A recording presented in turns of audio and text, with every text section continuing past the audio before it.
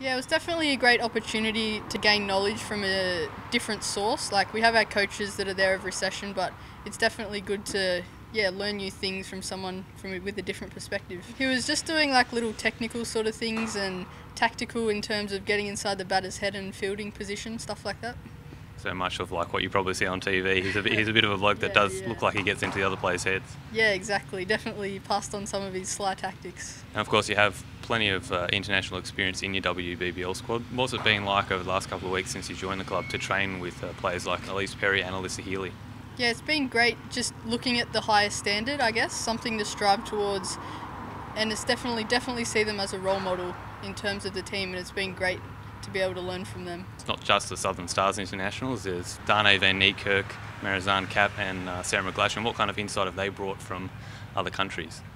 I guess they further follow on from our internationals, just taking it to the next level, showing everyone the new standard and the standard of training that you need to make it to the next level.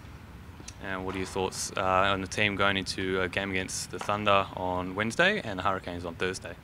I think everyone at the team is pretty positive at the moment, and we're definitely striving towards 2 wins.